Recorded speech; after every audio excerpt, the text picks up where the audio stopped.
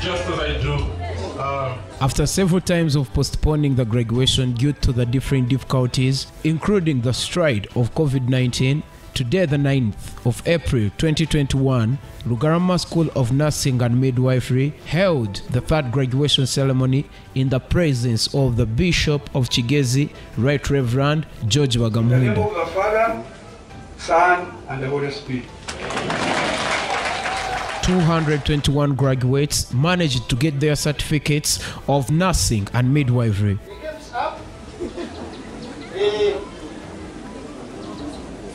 It's a place that you are making for your profession. Most of the guests urged the graduates to be honest at their jobs in the field where they are going. Professionalism, they mean as a nurse or a midwife, you do exactly what you know. You serve people. Okay, you give them your care with hands. Not only with knowledge, but with hands. Yeah, of course, in every profession, we have something we call the ethical code of conduct.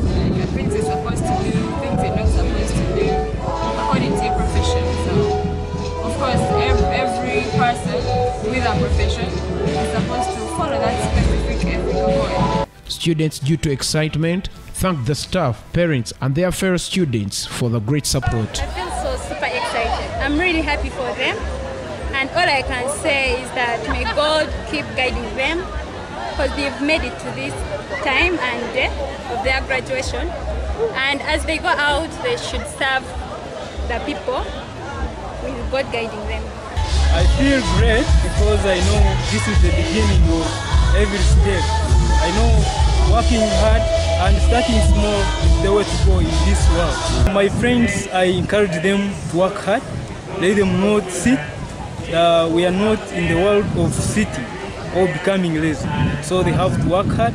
They continue upgrading until they reach the apex. I'm very happy because this is the day that I've been waiting.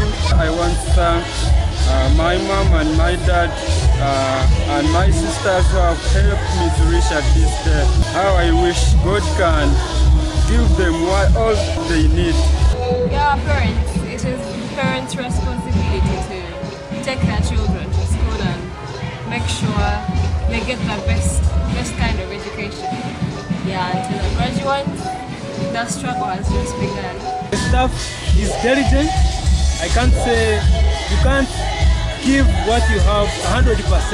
Can't be 100%. But what I know, our staff, they are very, very, very fantastic. They can teach diligently and they give what they have. And we are grateful for them. And may God bless them richly.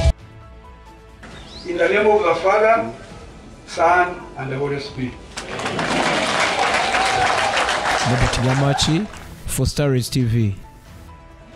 Well, the staff, just like any teachers, I can call them teachers, lecturers, they give them